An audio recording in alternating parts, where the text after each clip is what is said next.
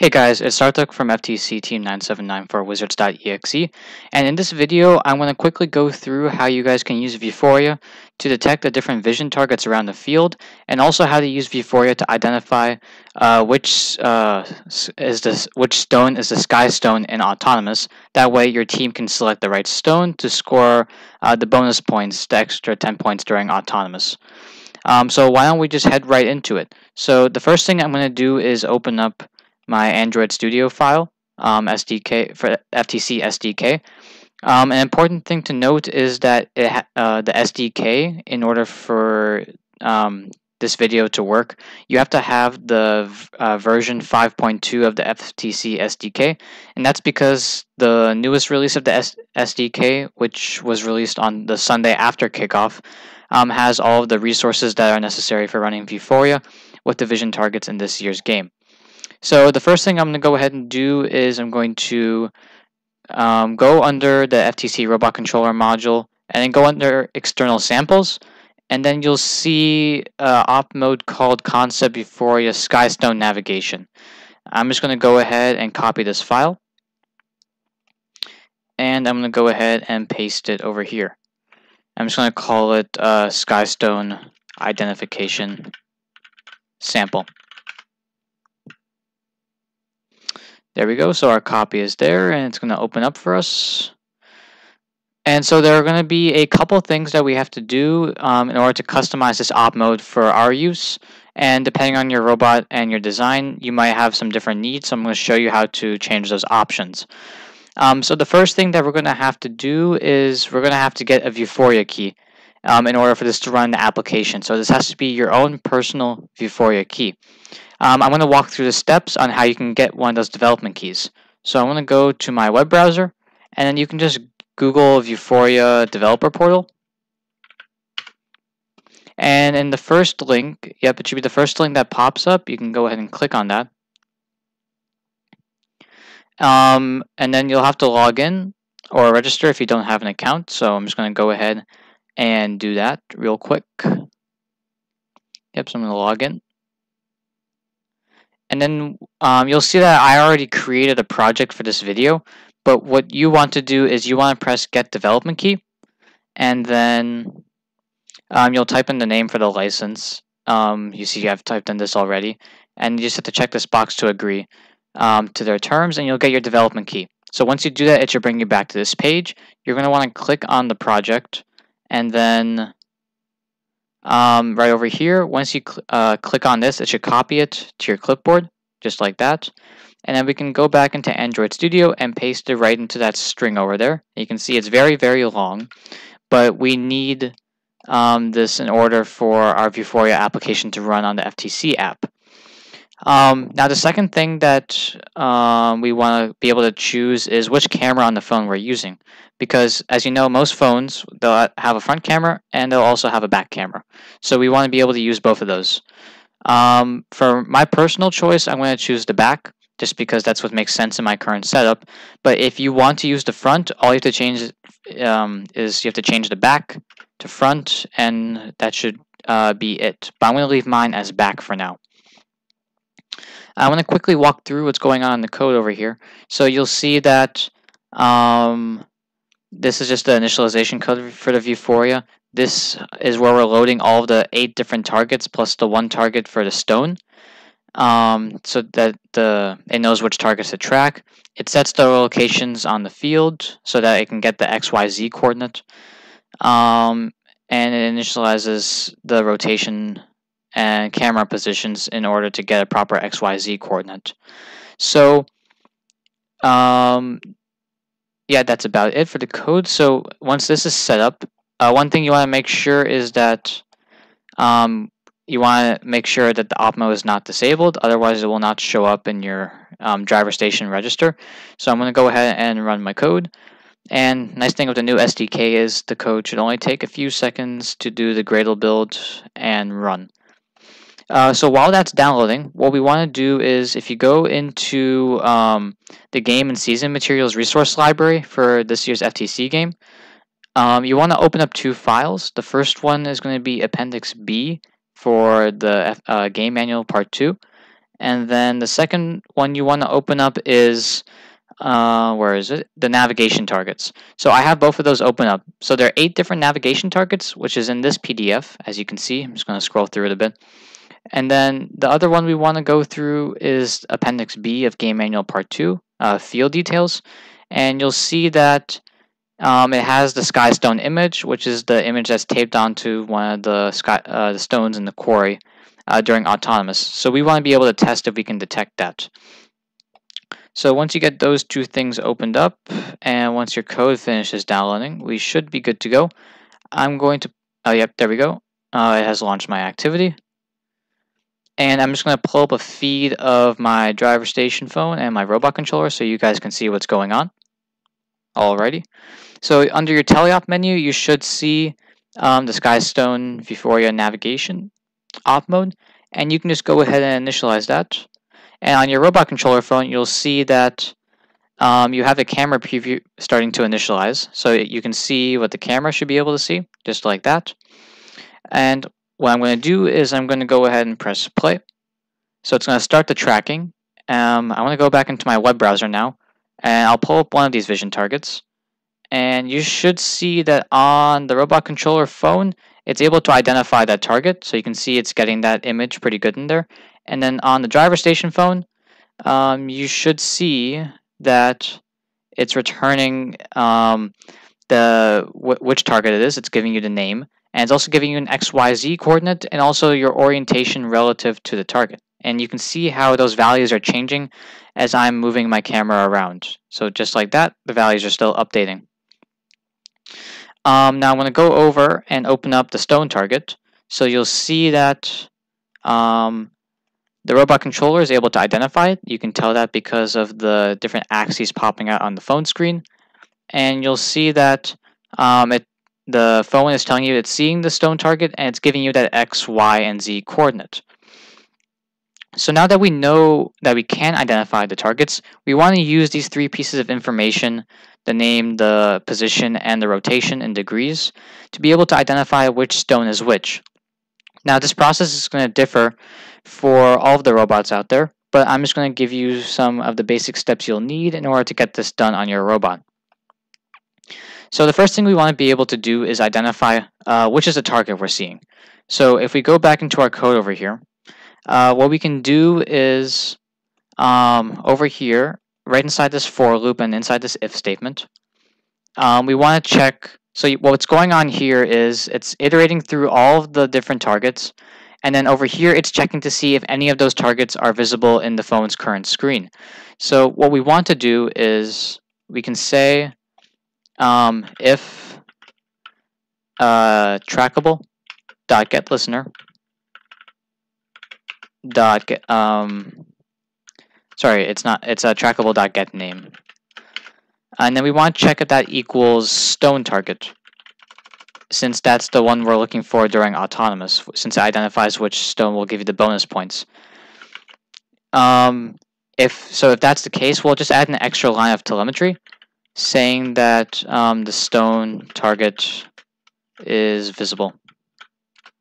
And we should actually change this to telemetry.add line. There we go. And we can just go ahead and quickly download that onto our phone. And I'm going to, while that's happening, I'm just pulling up the robot controller and driver station feeds. And so in the next step, I'm just going to explain this while this is downloading, but will you start using the position information? So we can see that it's getting the position information over here, the X, Y, and Z coordinate information, along with the rotation image. And we're going to use that. Again, it depends on each robot, but especially this X coordinate, it changes enough that depending on its value, we can figure out is it in the left, center, or right position relative to the robot. We'll get into that in a bit, but first let's test out this bit of code since it finished downloading. So I have my target up, and I'm just going to pull up my robot controller phone. And so on my driver station phone, I'm just going to run the same program, Skystone Vuforia nav. I'm going to initialize it. and you should see that it's still detect the target like that. And I'm going to press play. Now if I go into my driver station phone, oops, that's a robot controller phone. If I go into my driver station phone, you'll see this line saying that the stone target is visible. However, if I jump to a different target, that line disappears. So we know that we're able to detect and determine what's the target we're looking at, and are we looking at the target that we need to, the sky stone target. So now that we have that working, I'm just going to stop the op mode. What I'm going to do is go back into Android Studio, and I'm just going to make up some arbitrary bounds right now. But what we're going to do is we want to get the X, Y, and Z information. So if the target is visible, which is what we want to check, we're going to say double X position equals translation dot get 0. So the translation is the vector object that is being returned from Vuforia, and this vector object is an array, is a list with 3 different pieces of information. It's the X, Y, and Z coordinate in that order. So if I want to get the X, I have to say index 0. If I want to get the Y, it's index 1. And if I want to get the Z value, it's index 2. So now that we have the X position, what we want to say, I'm just going to make up some numbers, but say we're going to make a string to hold the position of the skystone. So I'm just going to leave it as an empty string for now. But then what we want to do is say if X position is less than -10, then maybe the positions of the skystone is on the left, for example. Then maybe if it's not, then the position of the skystone is in the center of those of the first 3 stones, since there are 2 targets. But I'm just looking at the first target, and then maybe if you can't see the target, then you know that the whoops, I'm gonna have to move this variable to the scope of the whole while loop. So maybe if the target is visible, then it can only be 2 possible ones, left or center. But if the target is not visible, so for example, if your camera is not pointing at the target, then maybe it's going to be the last option, so right. So we say position skystone equals right. And then at the end of that, I'm just going to add a line showing which position it is. So telemetry.add data. Say skystone position, and then we can just put that variable in there, and that should be good for us to go. So you can go ahead and download that code. And so keep in mind, I'm just going to say this again, I'm putting in some arbitrary number over here. You'll have to figure out for your team which is the right bounds to check, and if you can see all 3 targets at once, you'll have to go through multiple if statements to evaluate whether it's left, center, or right. But right now I'm operating on the assumption that -10 is our bound if it's left or center, and that our camera can't even see the right stone to begin with. So of the first 3 stones. So of the first 3 stones. So that's how I'm going to assume it's working, but then again, it depends on your robot and your robot navigation during autonomous. So I'm going to pull up the target and also my robot controller phone. So once that gets started up, we'll run the op mode. Yep, there we go. So I'm going to go ahead and initialize skystone Vuforia nav. When you initialize it, oops. Yeah, when we initialize it, there we go. So once we initialize it, it should show us the camera preview. I'm going to open up the skystone target. Now I'm going to open up my driver station phone and press play. And so you'll see that the X value is -10. So according to our code, it's saying that the skystone is on the left. So in the perspective of the robot in which I'm thinking about, the left is the first skystone in the line that makes up the quarry. But then if you move your phone over this way, you can see that values start to increase. Let's try and get a value that's...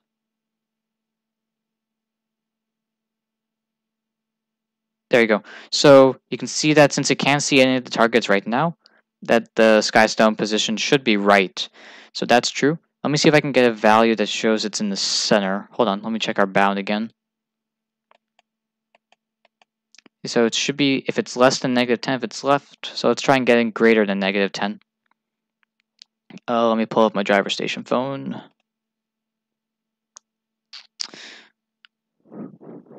It looks like I'm not able to get it to the correct value for a long enough period of time.